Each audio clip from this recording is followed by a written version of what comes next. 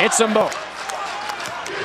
8 points, the lead for BYU. A lot of basketball to be played, and a hand on Ains. Brad Jones called for the foul, and that's number 4 on Jones. Now, Jones can't come out of this game. Check it. Check it. It's 5 now. 5 now on Jones. He can't believe it. Oh, that's huge. That is enormous. That's enormous. You know what? I have to think that if he wasn't keeping track of the fouls himself, that there's no way he would have hand checked like that. You see his mouth. That yeah, I thought I had 4. Well, so did you for a brief second. That's a huge loss. That's a huge loss.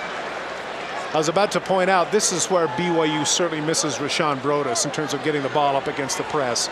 He was by far the quickest of the backcourt people. And I think that the Mountain West Conference teams that are scouting BYU are going to see this.